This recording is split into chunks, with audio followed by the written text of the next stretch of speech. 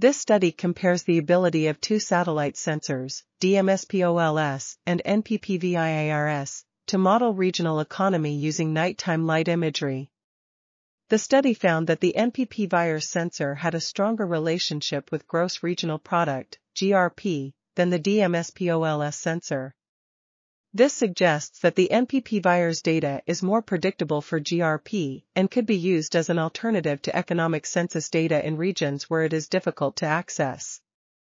The findings provide a foundation for modeling global and regional economy using satellite imagery, especially in areas with limited economic data. This article was authored by Chang, Xiaoling, Chen, Xili, and others.